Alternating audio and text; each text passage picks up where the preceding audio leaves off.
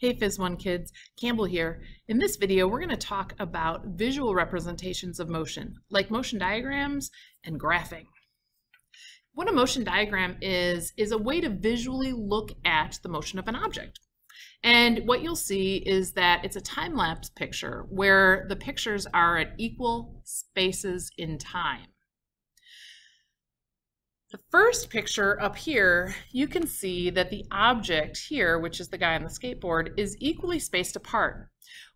So what that tells you is that this object is moving at constant speed because the distance between each of those frames are the same, and the time is the same. If an object is speeding up though, right, as you increase in time for that same time interval, the object has moved farther. And so the spaces get farther apart, like in our case of the runner. In a motion diagram, if an object is slowing down, then the spaces are going to get closer together because you're decreasing the amount of distance you cover over that interval of time. So that's a motion diagram.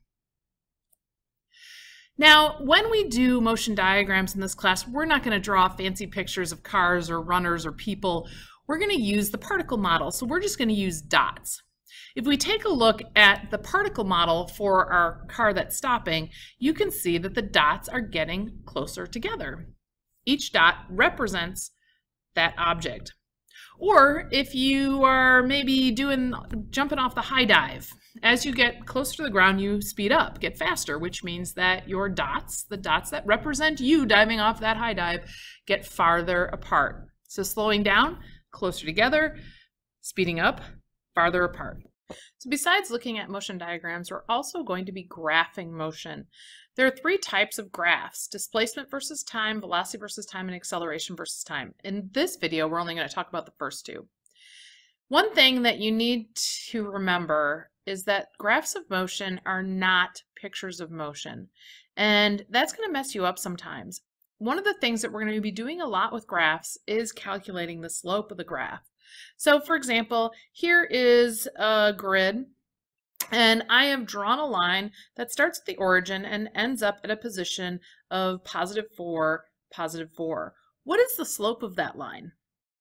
Well, if you remember, slope is rise over run. So it's the change in the y value over the change in the x. Now, of course, I picked easy mental math, right? Change in y is 4, change in x is 4, so our slope is just 1. And it's a positive one. That's a positive slope because the line is slanted up. Let's take a look at some different types of motion graphs. So here's a motion diagram. And if you look at this motion diagram, what can you say about the motion of the car?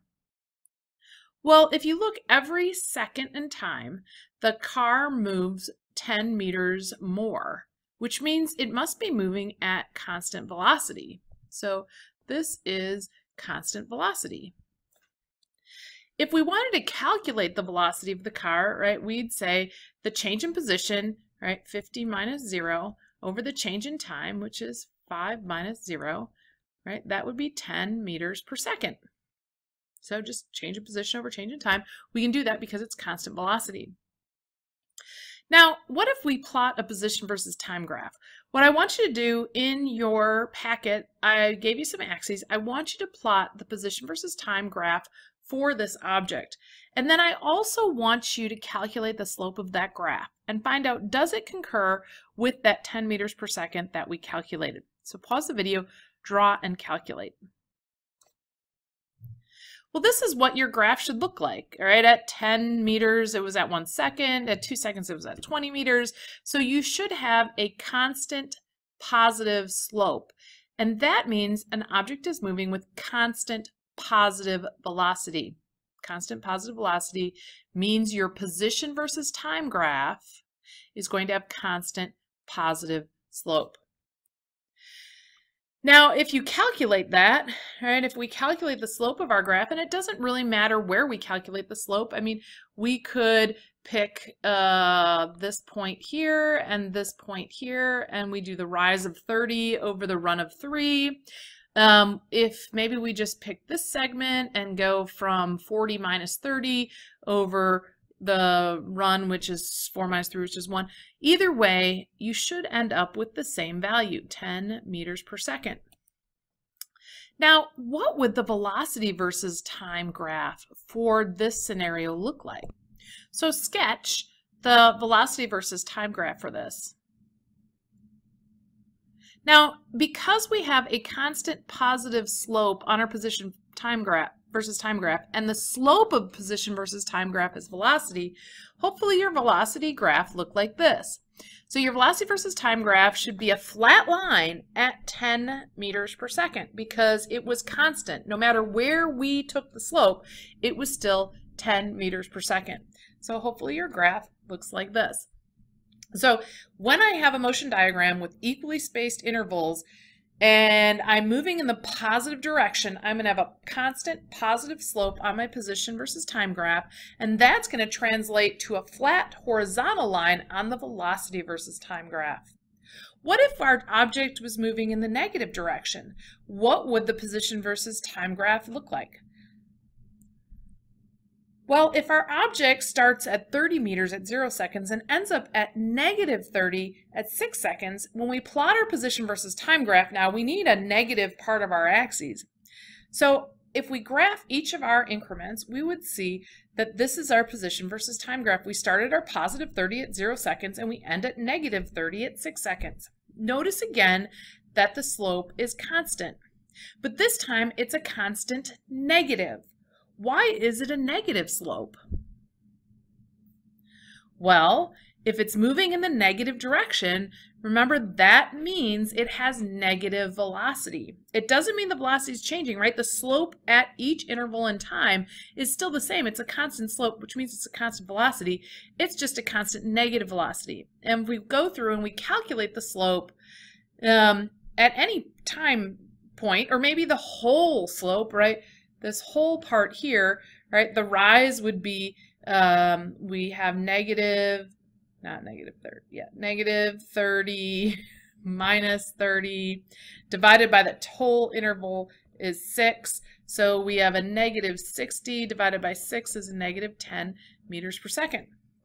So again, negative velocity doesn't mean it's slowing down, doesn't mean it's changing, it just means it's going in the negative direction. Now, of course, not many objects move at constant velocity, right? You're usually speeding up or slowing down. So let's take a look at that case, a car that's maybe increasing in speed as it travels in the positive direction.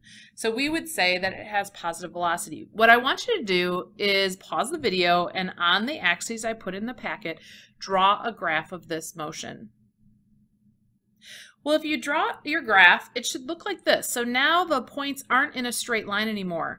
There's a curve. If we draw a smooth curve to connect the points, you can see that here now I don't have a constant slope.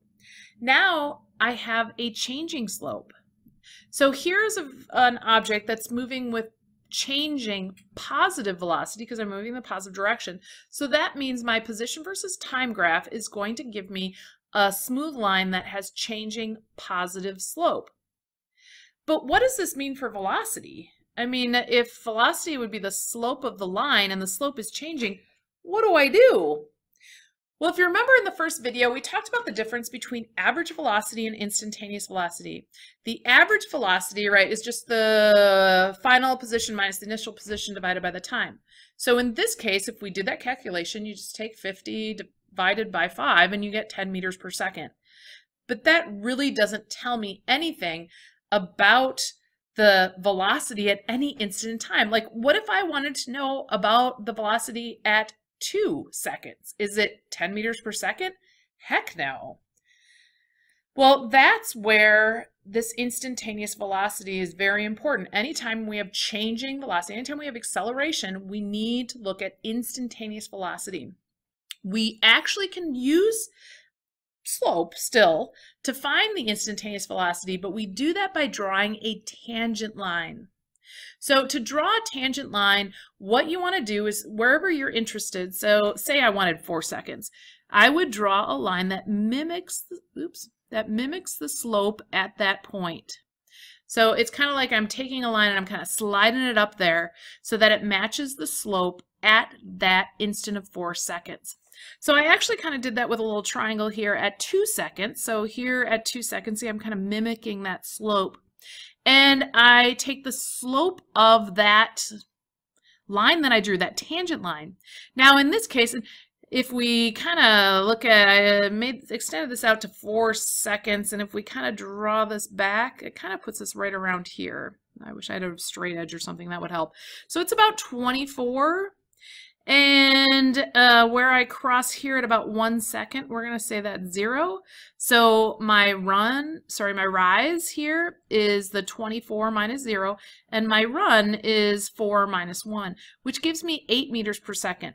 Does it make sense that at an early point in time, I'm going less than my average velocity if I'm speeding up? Well, it should. And if I wanted to figure out what it is at 4, if I do the tangent line here, again, we'll do rise over run. We'll extend that line so we can cross some data points, and we'll get a slope of that line. And this time, that should be greater than 10 meters per second. When I take an average, that's giving me really the velocity at the midpoint in time. So that, if you look here, if we drew a tangent line here at 3 seconds, you can kind of see, well, that's not a very good tangent line, but it's pretty parallel to the line that we drew to mimic our average velocity. This, in fact, that line that we use for average velocity is actually called a secant line. Ooh, math facts. So when average velocity is equal to instantaneous velocity, well, either I'm traveling at constant velocity or it's the velocity at the midpoint in time. So what would the velocity graph then look like for this position versus time graph? Well, this is complicated, right? We could, by using a graph, right, we could draw tangent lines to each point at 1 second, at 2 seconds, at 3 seconds, at 4, at 5, and calculate the slope. But gosh, that's a lot of work. Well, what else could I do to figure out what the velocity graph looks like? Well, we could use the data from our motion diagram above and calculate the average for each of the intervals. Now, this is important. So if I calculate the average between 0 and 1 seconds, right, we would say 2 minus 0 divided by 1, right, so that would be 2 meters per second. But in fact, that is not the speed or the velocity at 1 second, because that's an average. That's the speed at the midpoint. So this is actually the speed at 0.5 seconds. So if we take a look, sorry, I didn't mean to jump ahead right away. If we take a look at if we calculate the midpoint of every interval, or the average of each of those intervals, and take the midpoint, we will get a graph or a data table that looks like this. So between that first second, the average time is 0.5, the average velocity is 2. And we can go, like I said, you could go and do this for each of the intervals, but I would generate a table that looks like this. And then I would plot that data on a graph of velocity versus time. And if we do that, it looks just like the one you see here. So at my 0.5 seconds, I was at 2, which is right here. At my 1.5, if you look, the average of that was 6, which is right, no, it's not right now, right here. So we can calculate average velocities for each of those intervals, but remember, an average is the midpoint. So we have to graph at the midpoint. So one question is, how could I be sure that I did this right? How do I make sure? Because gosh, this is really complicated. Well, one of the things we're going to learn in the next video is that the area under a velocity versus time graph actually gives us position. So if I calculated this whole area, right, this is a triangle, right, and the area of a triangle is 1/2 base times height. So if I do 1/2 the base, which is 5, times the height, which is 20, right, so that'd be 10 times 5, which is 50. Notice that's 50 meters. So, woo! Well, like I said, we'll talk more about that later. Now, what would the slope of a velocity versus time graph give us? How about acceleration?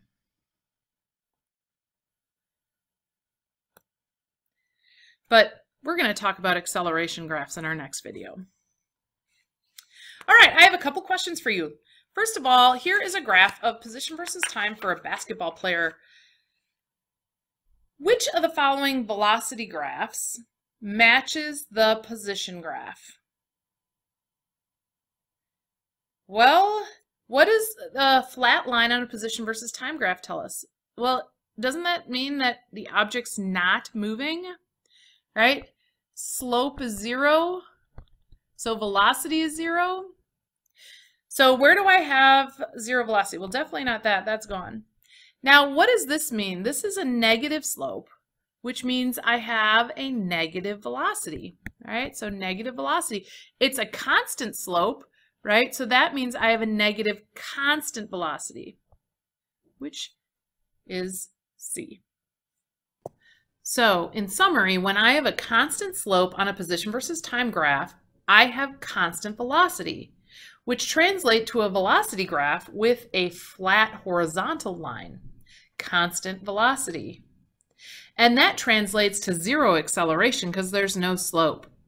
If I have changing slope on a position versus time graph, that means my velocity is changing, because remember that the slope of a position versus time graph is velocity. So changing slope, whether it's positive or it's negative, means that I have a slanted line on my velocity versus time graph because my velocity is changing.